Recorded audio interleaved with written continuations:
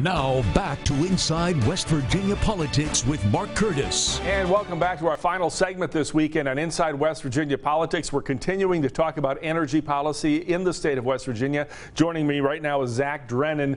He is one of the co-owners of Revolt-Energy here in West Virginia. You guys are based in Nitro. Yep. Good to have you on the show. Great to be here. We just heard from Nancy Bruns, who's at the Dickinson Salt-Works. She's the co-owner there, and your company, Revolt-Energy, is doing the solar installation.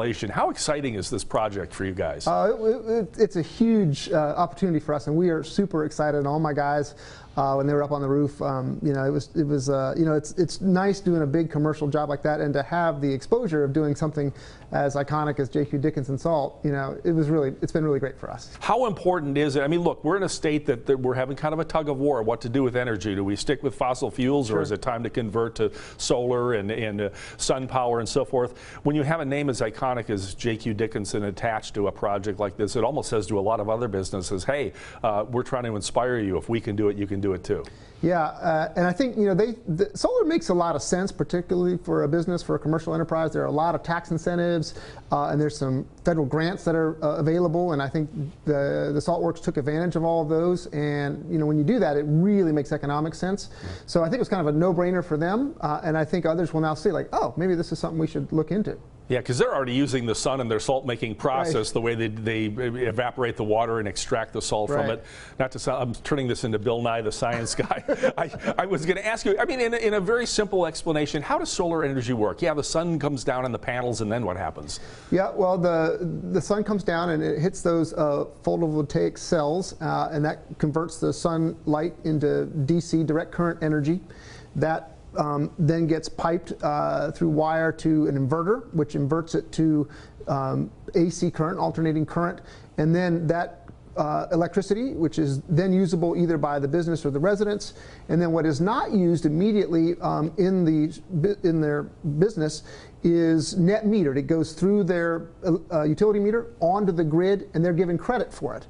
And so they store credit in the kilowatt hours and the electricity they produce, and then they get to use that credit either later that night or later in the year whenever they need that electricity. That's the first.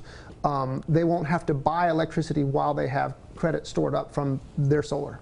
I was talking to one of the executives at the West Virginia Chamber of Commerce the other day, and they're really excited about this. I mean, they've always seen as big backers of the coal and natural gas industry, but he said we're the all of the above policy. We want to still use coal, natural gas, but we want to start tapping into solar and wind power and all the other alternative clean energies. Where do you see this going 10, 20 years from now in this state?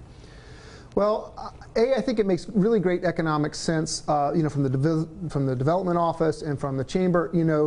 All the big companies that we want to attract to West Virginia require renewable energy in their energy portfolios. So being able to offer solar and wind as a source of their energy is one way of attracting those businesses to this state. So I think that's big there.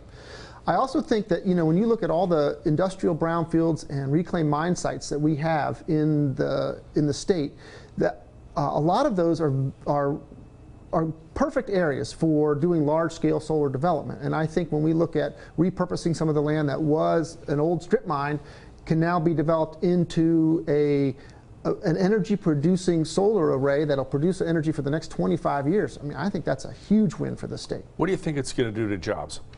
Well, here's what I can tell you. I know that there's only a handful of solar installers and developers in the state, and I can promise you every single one of us is hiring this year. We've already doubled our staff this year in the midst of the COVID-19 pandemic. We're adding staff. So this is a job growth industry in West Virginia. I know all of us involved in it are adding jobs this year. So, and if you look nationwide, the amount of jobs that are being added, every year in the renewable energy sector, I think it's upwards of 70 to 100,000 jobs a year nationwide. We'd love to get some of those here in West Virginia for sure. Well, these are exciting times. Real quick, give your website so folks can get more information. Sure, revolt-energy.com. All right, revolt-energy.com. You guys are based in Nitro. We want to thank Zach Drennan, one of the co-owners of Revolt-Energy, for joining us. We'll have you back to discuss this as the future develops on this. Mark. This is an exciting time here in West Virginia. We want to thank you for watching.